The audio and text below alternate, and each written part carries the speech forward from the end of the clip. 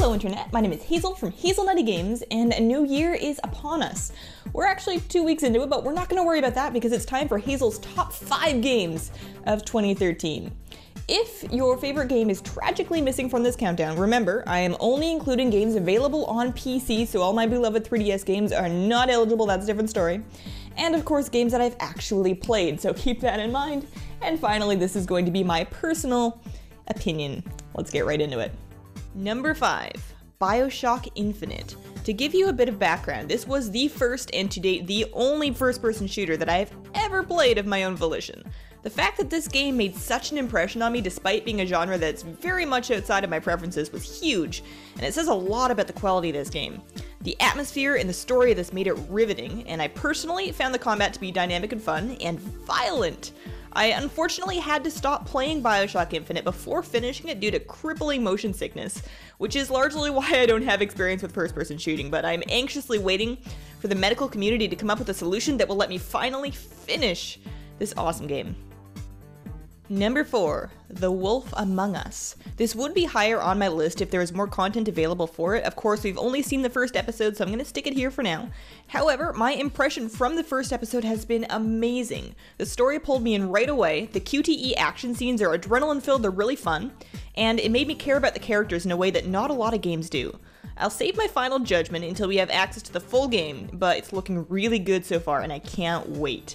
If you're interested in a point-and-click kind of story game in the style of The Walking Dead, based on a gritty fantasy universe of the comic book fables, you need to play this. Number 3, Hearthstone. I was so jazzed for Hearthstone from the very first announcement, and the wait to get into the beta was excruciating. It feels like Blizzard made this game just for me, a collectible card game in the style of Magic the Gathering, but without all of the learning curve that makes Magic really frustrating for me. Hearthstone is free, it's super easy to pick up, and you can learn as you play.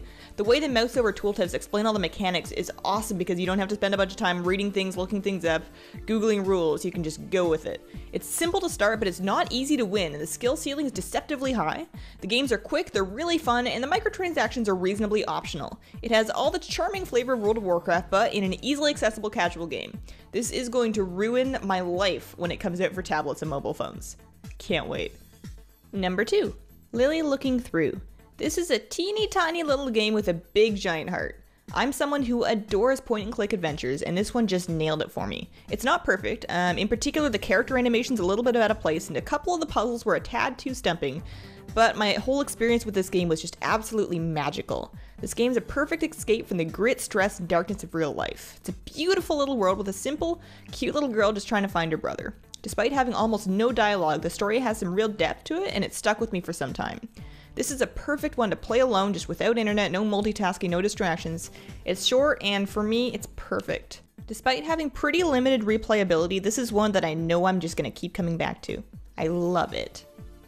And, drumroll, in the number 1 spot for Hazel's 2013 Game of the Year is Don't Starve. This game is a good 70% of why I started this channel. I've spent more time with this $15 little indie game than with any other PC game except for WoW. It's charming, it's challenging, and the content patches for it just keep coming. It's got oodles of replayability with all the different characters to try, and you'll never have quite the same experience twice. It's basically Minecraft for someone like me who's too snobby and antisocial to actually play Minecraft. The adventure mode is so challenging that to this day I have yet to beat the damn thing, but as long as I have a computer that will run it, I'm going to keep going back to try again. This is fantastic, and just talking about it for 30 seconds has made me want to play it again, so I'm going to go do that. So that's it. Thanks so much for watching, everybody. Let me know what your favorite games of the year were in the comments below. Have yourselves a wonderful, wonderful day. Bye!